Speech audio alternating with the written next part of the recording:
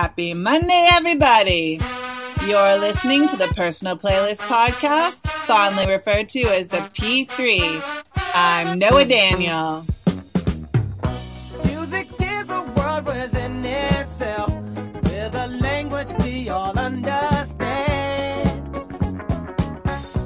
with an equal opportunity for all to sing, dance, and clap. I am so excited to have Chey Cheney here on the Personal Playlist Podcast.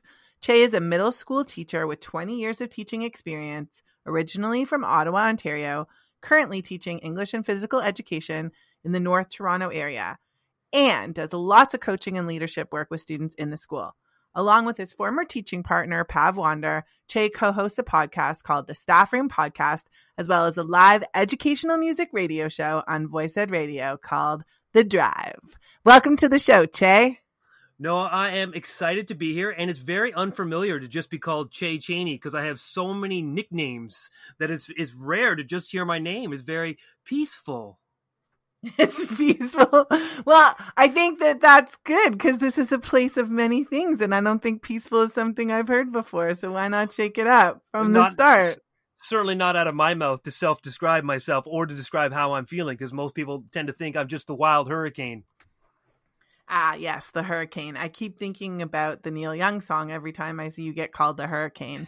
But before we talk about that part, let's talk a little bit about your shows. So you and Pav were co-teaching and then one day decided to start the Staffroom Podcast? That is, in essence, how it happened. But even more so than that, it was inspired by some of the lessons we were developing and teaching and going forth. And we decided to have our students create a podcast as a part of a way of them showing how to display their learning in a genius hour. And so we got this opportunity to learn and explore about podcasting. And we had so much fun watching our students have so much fun. We said, we're learning from them. We're being inspired by them. If you can see the absolute joy that they're having, collecting and thinking their thoughts and planning it out, maybe we could have the same level of enjoyment too. And so we took the lead from sort of our lesson, watched our students absolutely glow in this task and said, we're going to try that too. There's a palpable energy that comes from the stuff you guys are producing. How did you go from looking at educational topics and sometimes having comedic banter, but really looking at a variety of aspects of education to deciding to add a musical edge and build another show?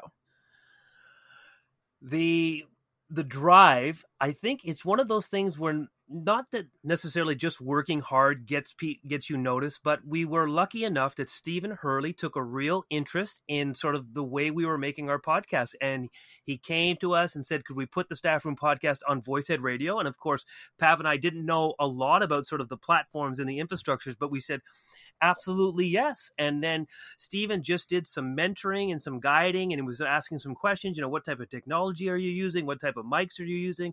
Perhaps you could do this. Perhaps you could do that. And the conversation became very organic. And then all of a sudden it said, well, maybe we could build from this. Maybe we could do something.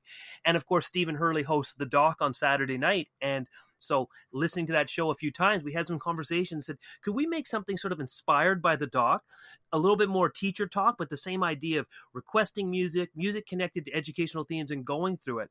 And so we debated and we thought, and of course, we were going to have to upgrade our equipment because the sound system we were using to make our podcast was a lot of manipulation of our physical space to try to get a better sound. But of course, to go live with Voice Ed Radio needs a little bit more gear and a little bit more tech savviness. And so as we were brainstorming or wondering how could we do this, Stephen Hurley sold us with this remark. And I don't mean to disparage podcasts because our whole bread and butter is our podcast. But he said, hey, Chey and Pav, come on. Anyone can have a podcast, but do you have a radio show?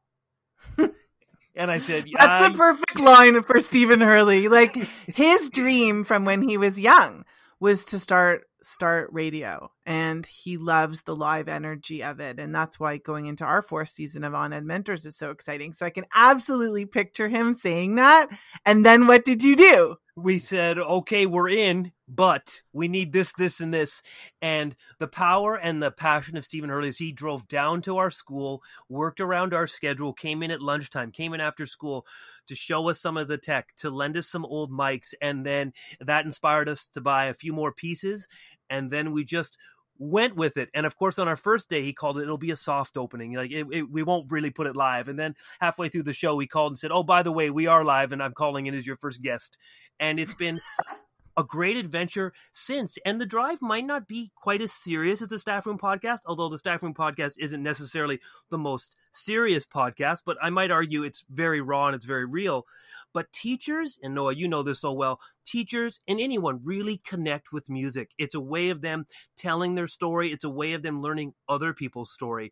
And so some of our most powerful episodes are actually some of our Drive the Live broadcasts. When we did our first one, when we really dove really deep into the anti-racist framework, the amount of requests and the amount of people really tuned in that morning and had their songs, and it meant so much to hear what's going on. And we got a phone call from Texas right after we were done the broadcast to just say, this was the stress relief I needed. This just made me feel so good to be able to pick my song that just represented how I was feeling right now with all that was going on in America, and to hear the songs that other people picked to express how they were feeling. So it might just be the drive with a little bit of edu talk and a lot of music, but people really connect with the music they pick and the music other people pick. So the drive has just been really fantastic evolution of us from the podcast. And a perfect transition is, yes, music is powerful, and I can hear your love for music in the work that you're doing. So when I asked you to think about music and pick songs that are nostalgic identity and pick me up, what was your process and what were you thinking? I immediately thought family was the first thought. And that's why the first song is actually a really easy pick for me, was the idea of Get Back in Time by Huey Lewis, that has, of course, no necessarily real narrative that I adhere to with every word. But when I connect to my youth, I connect to my grandparents, and I connect to my grandfather specifically because he was 35 years in the military. Fought in World War II, fought in the Korean War, but never spoke of the war, would never tell those stories, he was an elaborate storyteller, but he would never tell those stories. He would tell stories of hanging out in the mess every Friday and listening to big band music.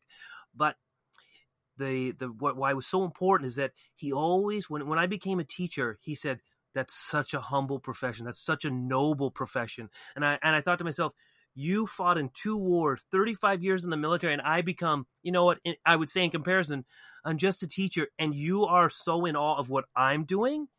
And so that memory always sticks to me, and it brings me back to my youth, because when we would hang out at our grandparents', what we would do every second weekend, we would sleep over there. And with the sleepover was me and my brother would play their only movie they had, which was a VHS cassette of Back to the Future.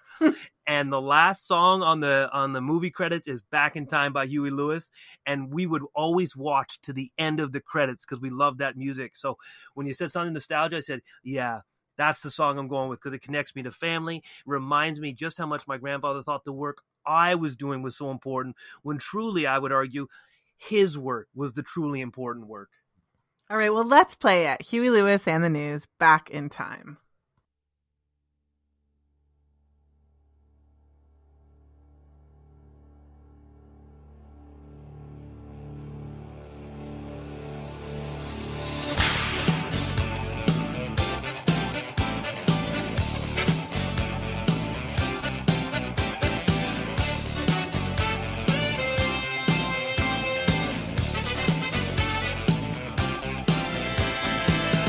Tell me, doctor,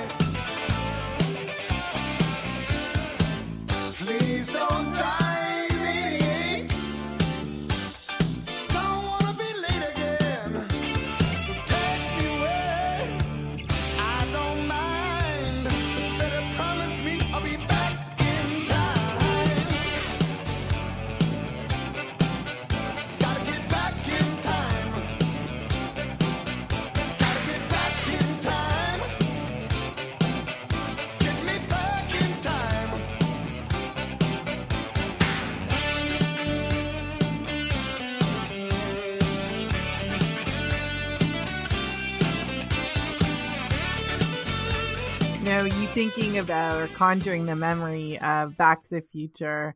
I loved that movie so much. And when I showed it to my daughters, I was hoping that it would translate, because unlike music, which is almost a perfect portal back in time, movies don't always stand the test of time in the same way.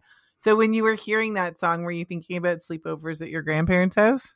I was thinking of the pictures of my grandfather that's in my room and my grandmother. And then I actually started to think of the tattoos on my arm, because it's all their pictures. And it's a series of newspaper articles related to World War II, which my arm tattoos are all an homage to them. And then I actually thought of The Drive, because the Drive kickoff song is a Huey Lewis song. And I wanted to make the Huey Lewis connection, although it's not the same song. The connection to your next song had me really, really wondering, because you and I are just starting to get to know each other, and we've had some really good conversations. But when I saw this as your identity song, it left me with lots of more questions, to be honest. So this next song came to you as the song that reflects your identity because of what? I often describe myself as a high-functioning introvert. That to my core, I'm not a great communicator. I don't talk particularly well. I'm not very comfortable in group settings. In fact, the anxiety of being around groups and groups of people is really tough for me. And so I often don't participate actively or sort of like in the middle of social bubbles. I sit around a lot. I observe a lot. I do a lot of reading. I do a lot of reflecting. I talk to myself in my head all the time as like the best conversation I can get, because I can't duplicate it when I'm around people. But it's always there, and it's always festering. And so the song choice is, Awake the Giant, is the idea that although I might be quiet, although I might be on the side, perhaps you might make that assumption that it's not interested or not paying attention. Really, I am not in a negative way, but I'm stewing. I'm engaged. Don't gauge my level of engagement by, my surface level antics. Like if we're talking about a staff meeting, I love to sit in the back. I love to stand. I love to spread out my sheets. I love to have a red Crayola marker, and I love to scribble all over the place. That's not me being disinterested. That's actually me being highly, highly engaged, and a thought comes down. It's like I spread out all my sheets like a canvas. Like I take up the space of 7 people, and I just want to be able to move and wander around and jot notes. And then it's like when the time is right, when I need to step in, I will come in like a giant, like don't awake the giant, whether it be an ally or an advocate for my students or to create learning opportunities.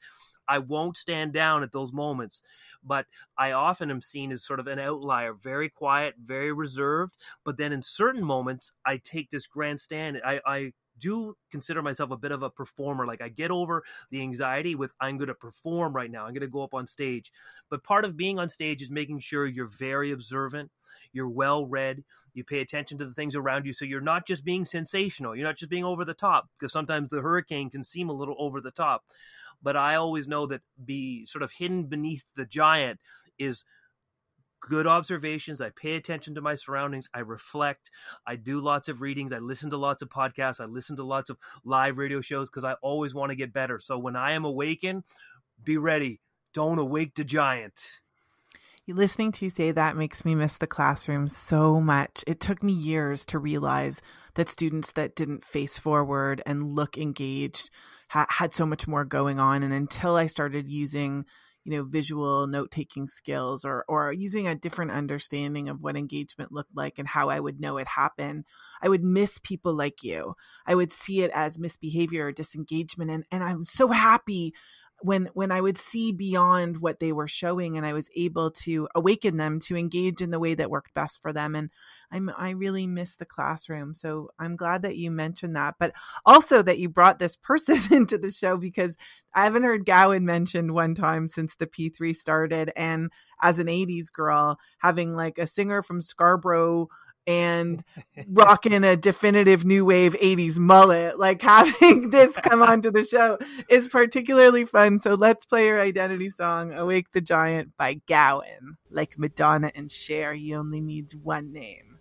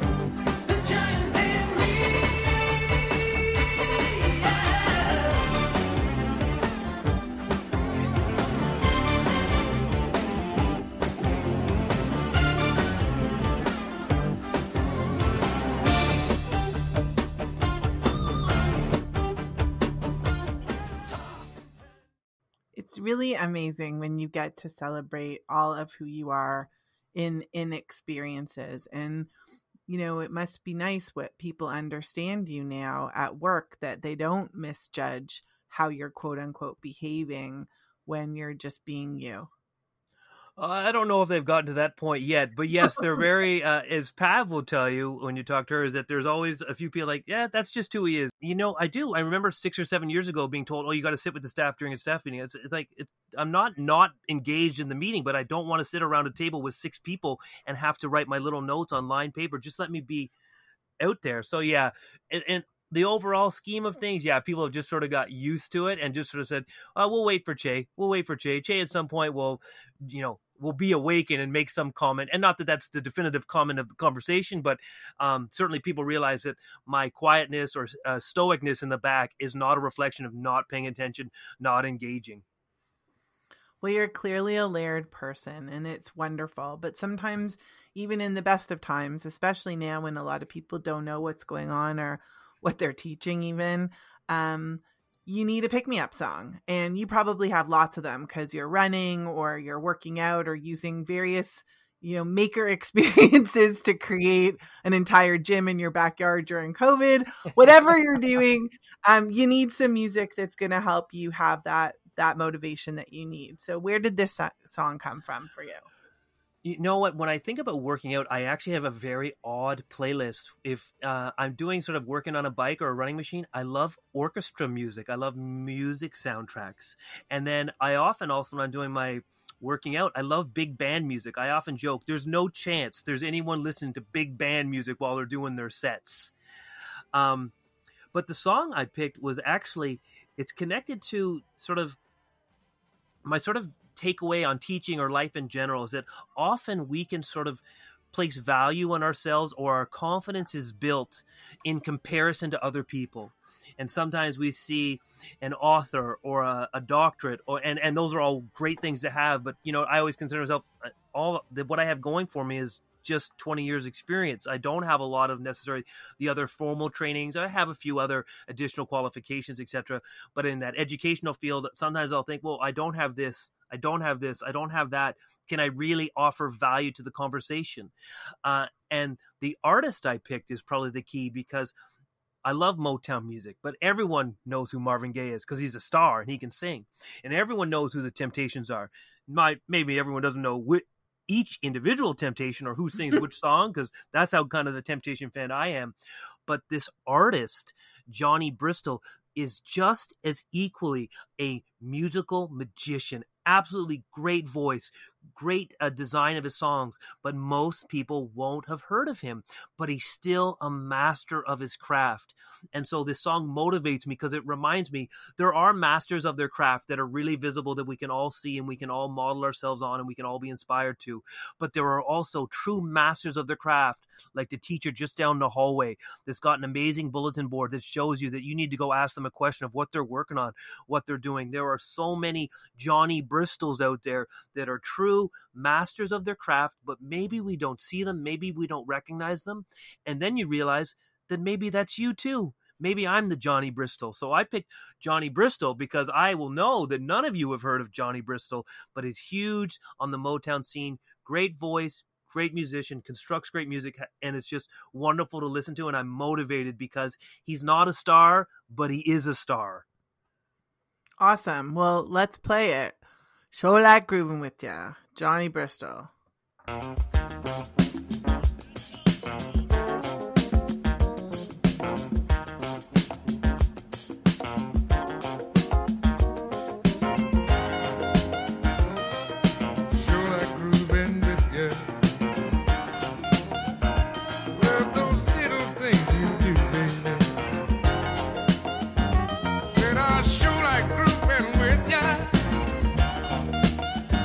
I love everything you do, man.